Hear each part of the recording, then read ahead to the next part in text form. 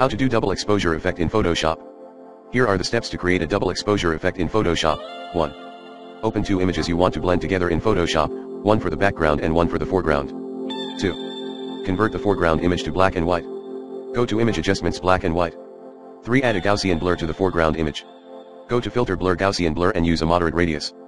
4. Set the foreground image layer blending mode to screen. This will make the whites transparent. 5. Reduce the opacity of the foreground layer to your desired level. Around 50 to 60% is a good starting point. 6. Position and scale the foreground image as desired over your background image. 7. Add a hue/saturation adjustment layer above both layers. Enhance the colors to your liking. 8. Optionally, mask out portions of the foreground layer using layer masks or brush tools. 9.